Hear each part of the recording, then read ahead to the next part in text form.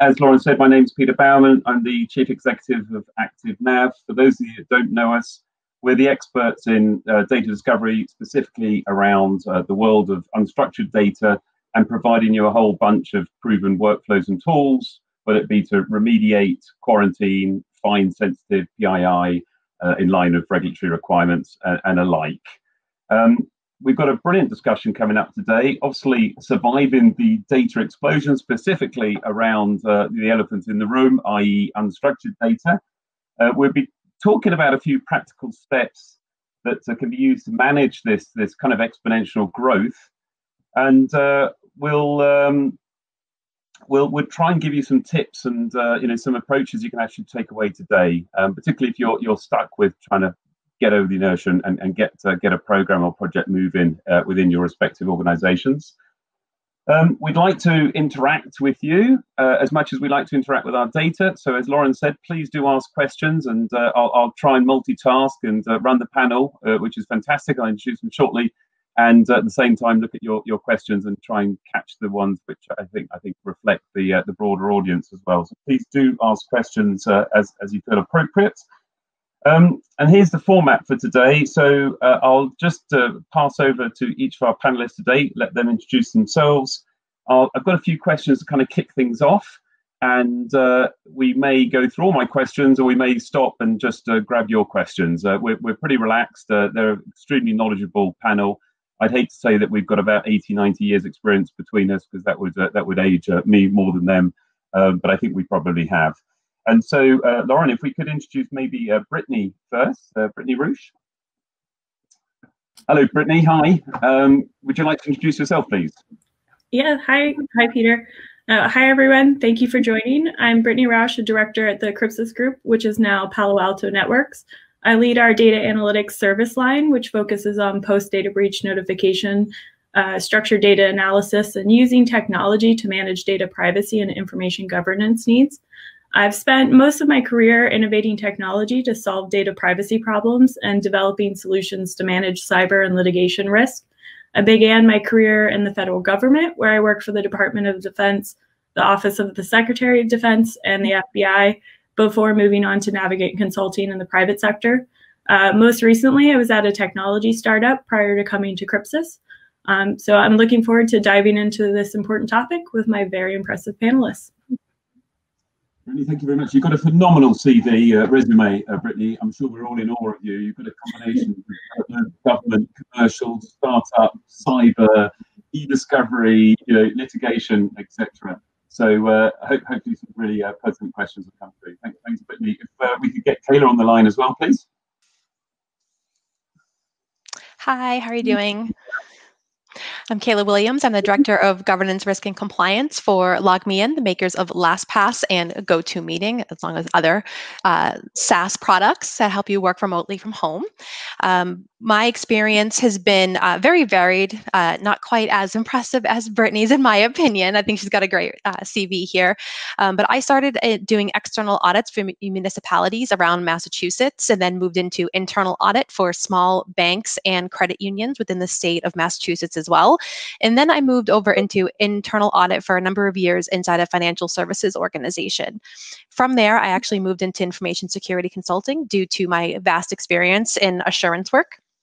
At that time, I moved over to the UK and continued working there for information security consultancy, and moved into global program management for the security and then enterprise risk management function. From that, I moved over to LogMeIn, and I became the Director of Governance, Risk, and Compliance. And it's a portfolio of about 23 different products that service millions of people around the world. So we are very much impacted by the global privacy landscape, and how much it changes impacts us as well. So I'm really interested in having this conversation with everybody, and please feel free to ask us questions as we go along. Yeah, that's great. And so, look, anyone that's lived in the UK might have a chance to understand any poor jokes that they come up. And also, Kayla, I guess, given your business and their expertise remote working, are you one of those counter-cyclical businesses in the last 9 months or so during COVID that you've seen a scary growth rate compared to some? Yeah, absolutely. We have, not only did we have to shift 4,000 of our employees to 100% remote, but we also had to support all of our customers and our free emergency remote working kits that we provided to the public, because everybody had to, like, overnight had to shift. And it's been such an influx and a great learning experience for all of us. But it's been interesting. It's been a wild ride, I have to say. Yeah, it's interesting to have you on the inside of a company that's supported by other companies on the outside. So I'm really good. Thank you very much. That's fantastic. And finally, if we could also bring Jamie onto the panel now. Hello, Jamie. Hi. Quick intro, please. Sure, Peter. Thank you. So I have over a decade of legal and business experience, really serving in a variety of different positions, all though focused on supporting innovation through the responsible use of data and technology, with the large majority of that experience at a Fortune 500 financial services company. On the legal side, I have advised in roles in the law and technology, intellectual property, litigation, commercial litigation, and regulatory advisory areas. Most recently, I was part of a small team that was responsible for building a data ethics and privacy program for the company that really focused on setting the strategy, the policy, and controls for the collection, use, and sharing of personal data. This effort included leadership and governance, operations, third-party data sharing initiatives, and really that change management effort at the enterprise international level to really focus on infusing privacy into everything we were doing at the company. Throughout my career, I have been an active participant in data discovery, e-discovery, classification, retention, privacy by design, and other data governance cross-functional enterprise efforts. So I am looking forward to joining Peter, Brittany, and Kayla to today's discussion. I think in fairness to our other panelists today, is Capital One it's obviously a Fortune 500, is it? You know what number it is in the 500? Approximately. So quick. I would say in the 60s. I'm throwing that out there. I hope I'm right. Top 100 American firm. You've literally been in the thick end, haven't you? Right in the thick of it. Determined their governance, their policies, their approach, building out steering committees, getting the internal energy and support, which is something we know that a lot of our audience will be struggling with on a day-to-day basis. So I think having you here and that experience really is phenomenal. It's great to have you as well. Thank you, Jamie. That's good. Okay, so let me kick off with a kind of a first question that sets the scene a little bit more. And the question really is, how do we get here? According to most market commentators, IDC, Forrester, Gartner, and alike, we're all familiar. 80% of the information that we hold in our organizations is effectively unstructured, i.e., very, very broad brush, sits outside the database environment. And I use information carefully here. We now call it data, even though it's unstructured, not because it's correct or because we don't get it, and we'd like to be purists. But the whole market, since the advent of cyber and InfoSec joining into the records group, everyone calls things data. And if you start calling information and data, it tends to confuse people. But just so the audience doesn't try and call me out on, the perfectionist views between information and data. So I'm going to be referencing information, unstructured information, as data throughout this call. So I hope that's okay. So 80% of it is effectively unstructured. Most organizations don't know where it is, what it is, who owns it, how much they've got. And that's really remarkable. I mean, it's just unbelievable. In here, 2020, never mind COVID, and we're trying to get people operating outside the walls of their organizations. We don't know what this data is and how much we've got. And every time we ask a customer, so how much have you got? Oh, we got about 174 terabytes. Well, 3 months later, we'll tell them actually got 540 terabytes. It's remarkable. It's like the last thing in an organization that people really understand. And that's why we're all here today, to talk about it. And so it needs to be accessible and it needs to be trustworthy, spinning with it. So I'd like to ask my panel today, in no order, how do you think we got here? What led us to this situation? And to be so poorly managed and such a core asset to an expensive asset and a risky asset to organizations. So anyone happy to kick off? How do we get here? Sure. I'll jump in real quick. I think there's just more inputs. There's a lot more ways for us to get data these days, whether it's through buying and selling that information or scraping it through social media. It's just readily available. And a lot of times people and companies, when they start to think about their data, it's almost like a monolith. It's something that they go, oh my gosh, I don't even know where to start. So you know what? I'm just going to put it off a little bit longer. And then that it just starts to compound and it becomes a bigger problem. So in my opinion, this 80% number is actually, I'm surprised it's not even higher than that, to be honest, just with the vast number of data inputs out there. Brittany, sorry, I cut you off. No, not at all. No, I think that's very valid. And the other aspect too is that, from the perspective of a cyber perspective, people don't want to put the money or the resources into it until they've already had a breach and they find that their data is way different than what they've expected. I mean, I've done somewhere around 300 or 400 breaches over the last 2 years, and every single matter, there's just a big shock value in what's actually in the data. And the resources are limited. There's only one person that's a privacy officer, if they're even lucky enough to have a privacy officer. They don't know that the technology exists to automate these workflows, or if the technology does exist, it's usually sometimes more expensive than what they're willing to put into, cataloging and managing that data. So there's a lot of different factors, but oftentimes it's a very reactive kind of a way of approaching things. Statement there, and our own experience is at the point of a breach, then all hell lets loose. It's remarkable, funds are found, the smartest people in the business get involved, and I think we all get that. It's a little bit late, however, it's understandable. Unfortunately, it's a human nature thing, how we often react, isn't it? We know the house has got a problem, we don't deal with it until it's fallen over, kind of thing. From your perspective, Jamie, how do we get ahead of that? How do you energize and motivate the executive level to recognize they need to get in control prior to the breach? Yeah, I mean, it's a great question. I mean, I've been involved in a lot of change management efforts that involve, bringing an entire company, which starts with the executives with us on this journey. Privacy and security are certainly not new topics for executives or the company as a whole, but there hasn't always been this increased emphasis we're seeing from regulators, media, consumers at that international level.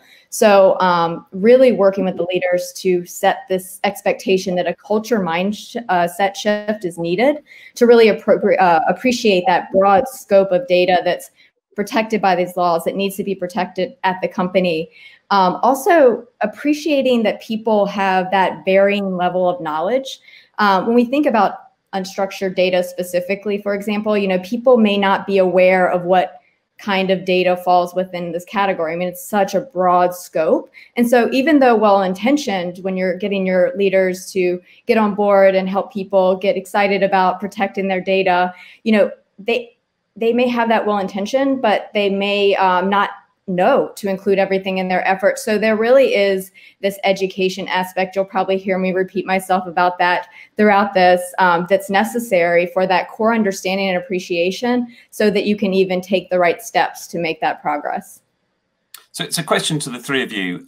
In absence of a breach, which is hopefully a good place for an organization to be, what do you think the hottest second incentive is today to do something? And the obvious candidates being things like regulatory requirements such as CCPA, GDPR, whatever they may be. But what do you believe is the second greatest incentive to get people off their backsides?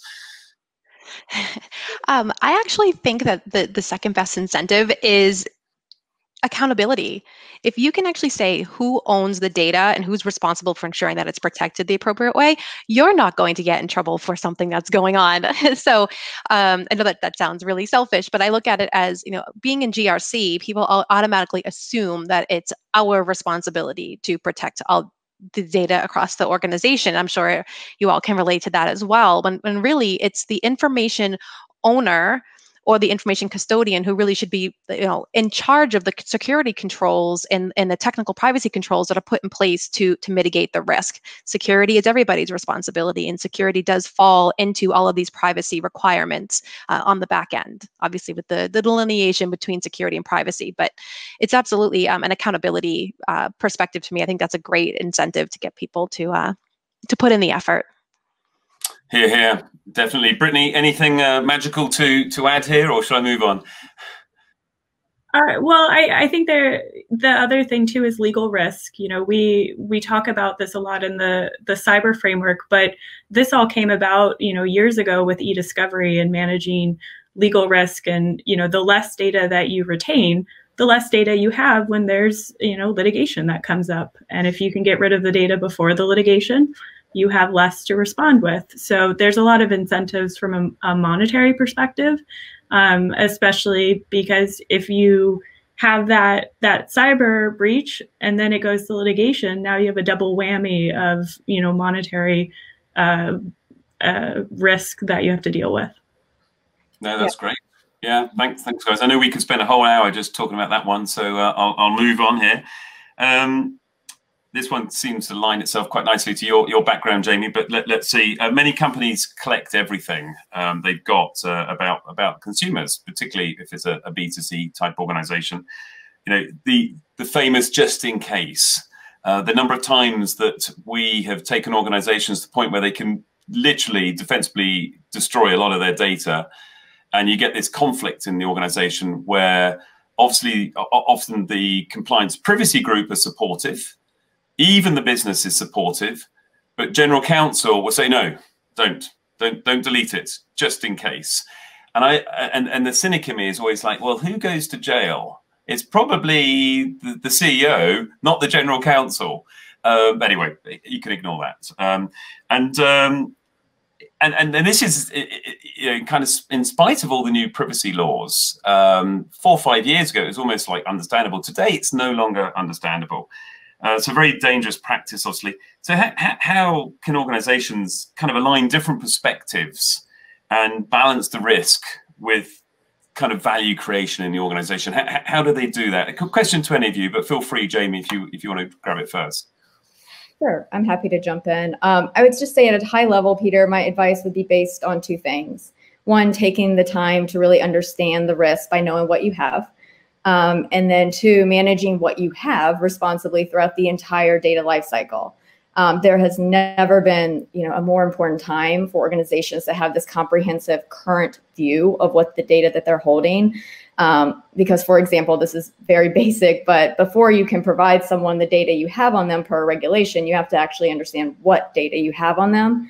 And, I already gave y'all a warning, but like as part of the inventory process, education, I'm going to go back to it again, is critical to ensure that that overview is complete and you're capturing as much as you can, which includes the broad category of unstructured data. So when I say education here, I'll be specific. I'm referencing topics like, what's included in the category of unstructured data. Any terms whose definitions have been expanded by the regulations like personal information, or any scope expansions like including consumers versus a narrow focus on customers.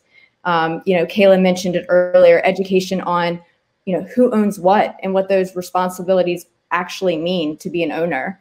And then, people like us that live and breathe this work, we have this baseline knowledge, but it shouldn't be assumed that like the large majority of the organization does, which is who you're working with to make sure you have this complete view. And so once you have that kind of wrapped around your hands of what we actually have, confirming that good privacy practices have been embedded throughout your organization to help mitigate this collect everything I can mindset, which includes embracing the concept of privacy by design, for example, with some variation of a privacy impact assessment incorporated into your product, into your tech development processes. This will help people think through things like, what data do I want to collect? Do I really need to collect all that data? Do I need to think about consent? The list goes on. We could spend a whole 45 minutes on that that part alone. But 2 other things I'll quickly mention: retention schedules. will help hold people accountable. And I'm also a huge proponent, after having served in both a legal and a business role, of having legal, compliance, risk groups involved from the very beginning, not only a compliance perspective, but also a business perspective. You have the privacy laws. They're really putting that emphasis on the need to be intentional when thinking through what personal information you collect, use, and retain.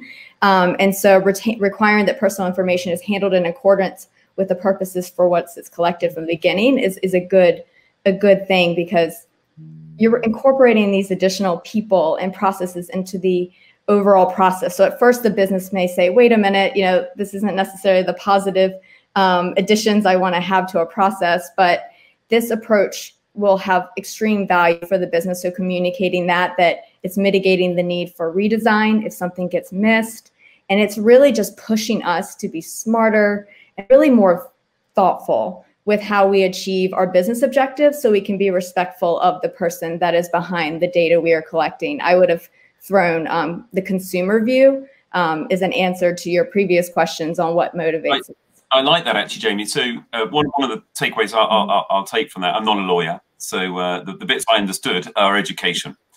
And, years ago, not that long ago, 3-4 years ago, people created information in the enterprise and they literally didn't care. They didn't care how many times it was duplicated, how many versions, where it was saved. I can remember some of the stuff I used to write about my customers 25 years ago into Lotus Notes. And God forbid it's still out there somewhere. I probably should have shared that, but Bob wife just had a baby. Make sure you mention, really, really sensitive information. People, we never used to think about it, and now we do. And so I'm interested, maybe to Brittany and Kayla, the education, has it become easier? I.e., the workforce now understands, and even the younger workforce understand the sensitivities and the danger of holding a lot of PII, sensitive information. And is that therefore making, our jobs easier to actually manage it and execute change? Yeah, I think so. I mean, you think about like Gen Z, and, I'm a millennial, so, I can, talk about millennials with some authority that, we care more about data privacy because we've had our information on the internet for most of our lives. And so we're aware that it's there. We're aware of how it gets transmitted. And so, I think about, there's a person on our team who's like 22, 23, something like that. And he knows all about retention policies, all about e-discovery, because he just doesn't want his data stored. And like, that's remarkable to me. When I was 22, I didn't have any concept of any of this. So I think there's just an awareness that's going to continue to build over the years. And as we see more and more like millennials going into these senior executive positions, there's going to be a bigger focus on it. Or at least I hope so, because it's really important. And, it helps a lot if the whole company is invested in that work. It's good. It's good to have a millennial on the call as well, Brittany. Keep us honest. Kayla, anything you'd like to add to this point? Actually, I agree with Brittany on that. I think that the youth, as they say, are just more aware of what's going on, because not only has the technology been there, but they've also seen the reputational damage, the harm that can be caused to their peers, never mind the companies, but their peers, when something happens to them, or even their family through a breach. It's just been around. It's been more prevalent through their upbringing, and I really think that that's what leads them to be more aware of their rights as an individual data subject. I think that's a lot. And so if this is really the case, and you won't get it all the youth, if you like, coming through that way. I can think of my own children. I've got one that's got everything out there everywhere, and the other one who, strangely enough, is actually doing a law degree, has got it all locked down. He doesn't want to put anything out on any social, outlets, kind of thing. And so, but if it's maybe that, it could just be a cyclical thing. We could find that generational thing. We're still of the generation where, whoa, we're all networked, we're all communicating. Oh, now we've got to start putting control. Maybe in 10 years' time, there'll be a natural evolution coming through the workforce of people recognizing the need for privacy, which would be nice, wouldn't it? Although it might make us all redundant, so you've got to be careful where you're wishful. So actually, the questions just come in. I think we've touched on it, but let's just see. What is the most common mistake in managing unstructured data? So let's be fair to our audience? That's the question that's just popped in. Anybody want to have a crack at that? The most common mistake in managing unstructured data. Yeah, I can take a crack at it. I think what I see a lot is that well-meaning organizations will go through all of the work to categorize their data, figure out where it is. They build the taxonomy, they set the retention policies, but then they don't enforce it. And so what happens is data gets sent in, against the policies. They have a breach, and all of a sudden that data is out there, even though they had strict requirements not to do that. And there's many tools to do that enforcement. There's ActiveNav, there's Office 365, there's other, data mapping tools that are out there that, flag those things and create that automation. So it's not even really difficult to do the enforcement, but that's the key piece. And I think that's where Jamie's education really comes in, is because if they know that's available, then that's the way to solve that problem. Yeah, I agree with you on that one. I also feel that the data governance and protection is really one of the main pillars of an identity and access management program. And going along with that, curbing the risk in this area really can come down to doing access recertifications. Is it really appropriate for me to have access into a financial services, the back end of an invoicing system if I'm working in, GRC or, in HR?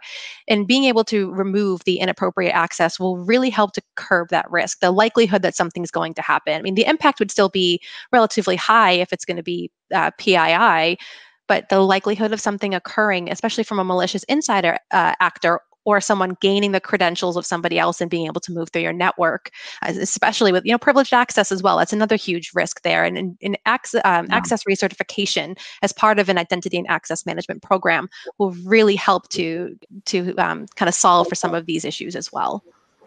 No, it's interesting, Kate. I imagine you're kind of, as an organization, are experts in that field. We see within individual entities and one of the problems they've got the technology for identity access management and alike, but the kind of change in scene is just too much. There's 40 staff leaving every week and people moving departments, et cetera, et cetera. Mm-hmm. It's just so hard for them to track it, and so they often fall over. Which means you need a combined approach, don't you? You need to know who owns and has access to the data and do the very best you can and probably put more energy into that and use the tools that you almost certainly have. But at the same time, recognize that you need a fail-safe. That won't always work, and therefore you do also need to be looking at the data. And it's this combined approach, isn't it, that is probably the way forward. Yeah, absolutely. I agree with that.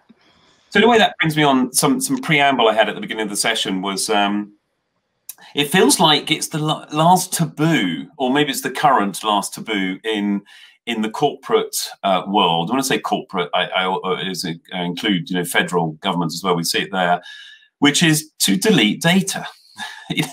Why is it so hard?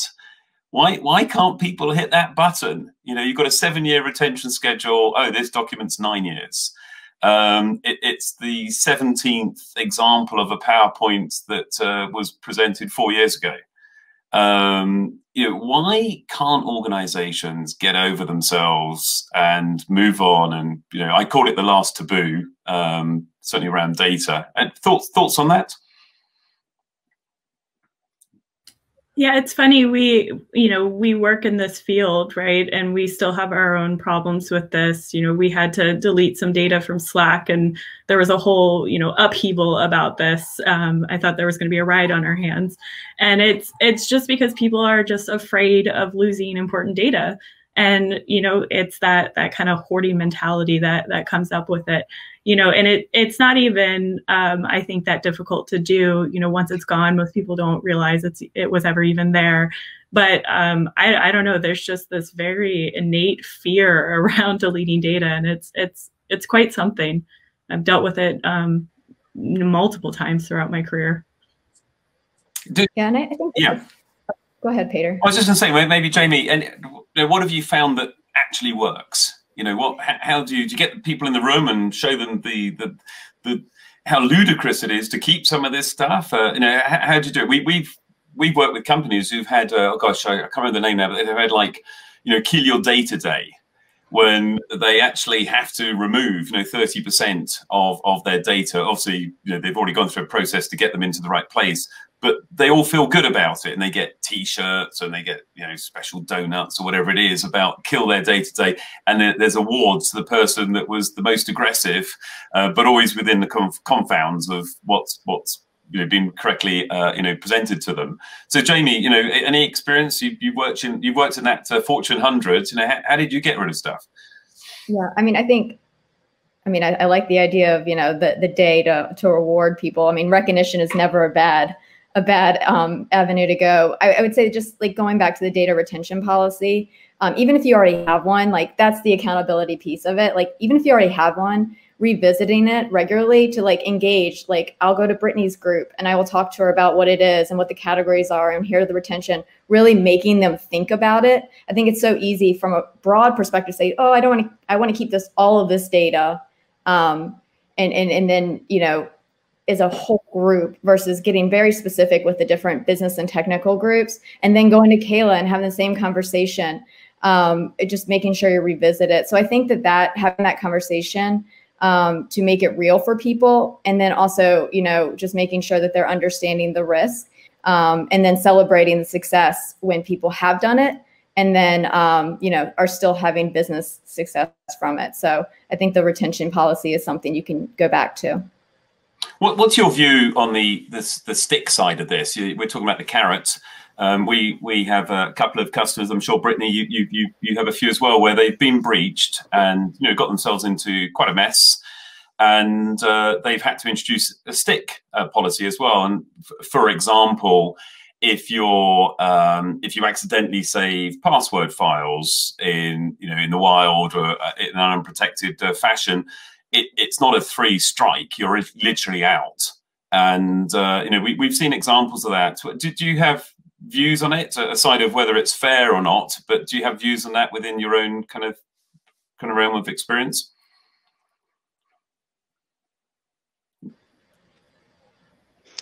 Well, from our perspective, because we go through so many different security audits, our policies are written to say, hey, if you are found to be willfully negligent, it could be, an HR disciplinary action leading up to and including termination. And, having an administrative policy in place doesn't really deter anybody from doing anything. It's more something you can fall back on from a legal perspective. So I really think you have to pair up having technical controls in place that can prevent people from accidentally doing something that could compromise the organization or even themselves in their personal life. Like I think Brittany mentioned it before, and I know Jamie has as well. It's like having technical controls and then the accompanying training and awareness just constantly going on, not just like the once a year to tick the box or, on the data privacy day, but having little Slack campaigns, or when we go back into offices, if we ever do again, having the audio visual up that just reminds people to practice these good behaviors, because it will then translate from their corporate environment and their jobs into their personal life, and that will help protect them there as well. So you don't want to fire somebody or have something written up against them because they made a simple mistake, and you'll reduce that likelihood if there's constant reminders. Even like, hey, like a mouse pad could even say like, don't forget, don't use a sticky note for passwords or something, Yeah. I think it's interesting, and Brittany, I'm sure you've got a lot of experience with your customers in this area. It's the whole ISO InfoSec security thing, and it goes from clear desk policy all the way through to what you do and don't do with your digital content. Any hot tips from your experience? Yeah, I mean, one of the worst days of any breach is when, the CISO on the phone says that they have to fire someone for, letting the password be out in the wild or what have you. And, one of the things that we did in the FBI that I wish all organizations would adopt is the email of shame. So once a quarter, they sent out an email that listed out everyone who violated the policies. And usually they were ridiculous stories. It was a great read, but it really created that cultural accountability because nobody wanted to be on the email of shame. And I think that that's sometimes a much better stick than, just firing someone, but, there's always those exceptions. But yeah, just, making sure that you're following the policies and, keeping your desk clear. Don't save the Word document with all of your personal information in it, with every password you've ever had. Just don't do that. Get a password locker. I think Kayla has LastPass, which is great. And use the tools that are out there to manage things well, so that you're not in that email of shame, or unfortunately getting the pink slip at the end of the day. Yeah, I guess the email of shame is better than the pink slip, but I do like the term email of shame. I mean, in all our organizations, something I live in fear of the whole time as a CEO is somebody just accidentally clicking on the phishing email. And how do you keep people current? How do you keep them fresh, especially when they're on a phone and they're doing something else? And any tools, I think anything, and keep changing them is what I'm hearing here. So we've got another question that's come in. It might be for you, Brittany. I don't know. Let's try it out. What new challenges posed by technology to unstructured data management do you foresee in the next 5 to 10 years? So it's an interesting question. What new challenges do we think technology is going to bring to the world of unstructured data? I guess proliferation would be an obvious one, but Brittany, do you want to have a first crack at it? Yeah, I think about this a lot, and I'm not sure that I have a good answer. I mean, the problems that we're seeing now aren't new problems. They're problems that we had 10, 15 years ago. And I think that the answer is always the same. It's just, if you create an environment where you're always responding or building out policies and procedures to handle any kind of risk, so from an emergency management perspective, that all hazard risk approach, then you're going to be able to handle those challenges in the next 5 to 10 years. I mean, everything is going to evolve, but I don't know. I just haven't seen much change in the core problems. So that's not very insightful, but I also think that, we can solve these problems in the future by solving the problems we have now. Jamie or Kayla, a viewpoint on this? I think, it's kind of going around the question a little bit, but it's going towards, Brittany's point about, we're having the same problems just in bigger volumes, and it's going to continue to happen like that. And already on this panel, we've talked about so many different issues: retention, making sure we have enforcement. And I think one thing we have to keep in mind, if you're the team that's responsible for managing all of this data governance, is really think about your client is the people using, following your policies and using any tools, and really having a product mindset for these people to make it as easy as possible. I mean, I think the question is great in the fact that it illustrates that it's top of mind for everyone, that there's going to continue to be this huge challenge that we will see for years to come. So really thinking about how can we make it as easy as possible for people that are already, have a whole other stack of to-dos on their list every day. So just something to keep in mind, that when we're throwing things at them, making it as, I always go back to the product mindset, just making it a good, solid product for them to use so that everyone can be successful and easy as possible. It kind of feels, I know this is appropriate way of describing it, it kind of feels, make sure the policies you put in place can breathe, because they've got to adapt, haven't they? We don't know what next social media tool is going to hit the organization, either through the millennials that have just joined and are all using it, or whether it's been brought in through the IT department, in a governed kind of fashion. But you've got to make sure the policies are broad enough and flexible enough to I guess, incorporate any new technologies that are coming at you within reason. That's helpful. Okay, Kayla? Yeah. I would just like to add to that. I think it's really important too that companies take a look at their third-party risk management processes. When we talk about tools coming into these environments, what are you doing for due diligence? Are you holding these companies accountable? Do you have the appropriate clauses in your contracts to protect not only your company but your customers as well? That there's a lot of reliance on third-party suppliers out there, and that's really where you can find big gaps in what you would expect. So, third-party audits, going in and looking at their policies, procedures, getting copies of their compliance audits, like an ISO certificate or a SOC 2 report, which gives a little bit more information, will be really helpful. There's a lot of things and tools and companies out there that can help you do your due diligence on those third parties, and I think that's really important as well. That's data transfer. Mm-hmm. Yeah, and this kind of plays a little bit to that.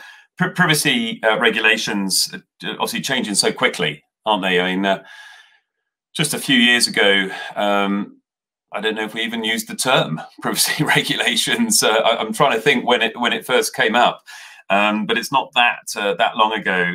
Certainly in the kind of generic sense.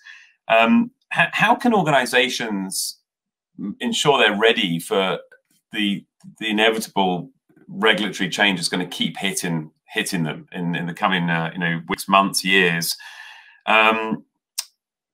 Yeah, and I guess a second part of that question, what do you think is going to come next from regulators and from a litigious point of view, and even the technologies that will drive some of that? So anybody want to have a first go at that, please?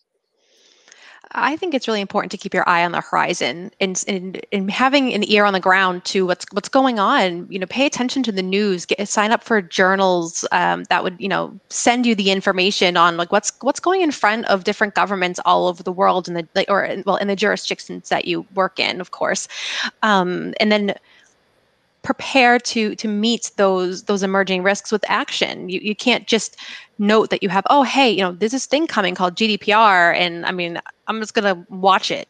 No, you should prepare yourself and start talking to your management team and start talking to the people that are boots on ground about what implications that will have to your organization. And then, of course, as these laws change, the technologies that support them will change to meet those needs because they know there's a market there for it. If it's a law or an act, whether it's in the United States or abroad, companies need to quickly shift and adjust to that. And in my opinion, what I think would be great to have happen, and it would be a federal U.S. law that would protect privacy. I mean, all these 50 states, and then California is at the leading front of change in this area for us, and then companies dealing with GDPR, and then Brazil. I think we should have a common baseline here in the U.S. Kayla, let's just have a global one. Let's just be done with it. Let's have a really high bar, one global. That would be so great, but that takes so much cooperation. So my dear panel, we've only got a couple of minutes left, so I'm going to shortchange your colleagues there, Kayla, for a close up here. And so with maybe just 20 seconds each, maybe highlight what you'd like the audience to take away from this session with one or two suggestions. Who would like to go first? Takeaways.